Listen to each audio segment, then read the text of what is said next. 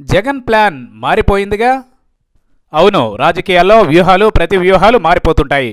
ముఖ్యంగా ఎన్నికల సంవత్సరం ప్రారంభమైపోయిన నేపథ్యంలో నేతలు అధికారం కోసం ఎలాంటి వ్యూహాలు అమలు చేయాలో అలాంటి వాటికి ప్రాధాన్యం ఇస్తారు. ఏపీలో 2 పార్టీలు బలంగా ఉన్నాయి. అధికార టీడీపీ తిరిగి అధికారం దక్కించుకునేందుకు పావులు కదుపుతోంది. ఈ క్రమంలోనే అనేక సంక్షేమ పథకాలను ప్రవేశపెట్టింది. అనేక కార్యక్రమాలను అమలు చేస్తోంది. చంద్రబాబు తన క్రెడిబిలిటీకి అనుగుణంగా కార్యక్రమాలు రూపొందిస్తున్నారు. ప్రజల్లో సంతృప్తి స్థాయిని పెంచేందుకు కృషి చేస్తున్నారు.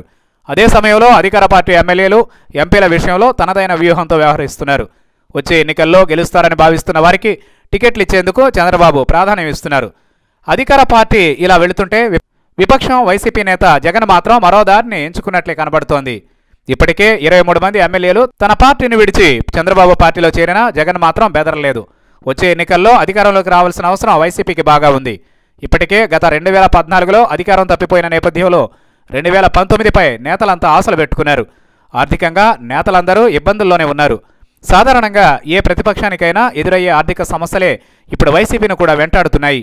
అయినా గెలిచే వారికే టికెట్లు ఇచ్చి అవసరమైతే వారికి ఆర్థికంగా సాయం చేయాలన్నది జగన్ అభిప్రాయం. వైసీపీ అధినేత జగన్ వచ్చే ఎన్నికల్లో ఖచ్చితంగా గెలుస్తారన్న నమ్మకం ఉన్నవారికే టికెట్లు ఇవ్వాలని నిర్ణయించుకున్నారు. ఇందుకోసం పార్టీని అంటిపెట్టుకుని ఉన్నప్పటికీ వారి గెలుపు సర్వేల్లో కష్టమని తేలితే వారికి టికెట్ ఇవ్వరు. అధికారంలోకి వచ్చిన తర్వాత వారికి మంచి పదవి ఇవ్వాలని జగన్ నిర్ణయించారు.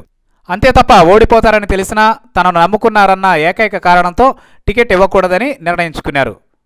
అయితే పార్టీని ఇన్నాళ్లు నమ్ముకున్న వారు అసెంబ్లీలో అడుగుపెట్టాలని ఎవరైనా కోరుకుంటారు. మరి జగన్ టికెట్లు కేవలం గెలుపు గుర్రాలకే ఇస్తే వీరి మాట ఏంటన్న ప్రశ్న తలెత్తుతోంది. జగన్ అధికారంలోకి వస్తే పదవి ఇస్తామని హామీ ఇచ్చినా టికెట్లు దక్కని వారు ఊరుకుంటారా అన్నది తేలాల్సి ఉంది. మొత్తం మీద సర్వే రిపోర్ట్ల ప్రకారమే టికెట్ల కేటాయింపులు ఉంటాయన్న విషయాన్ని జగన్ ఇప్పటికే పార్టీ నేతలకు స్పష్టం చేశారు.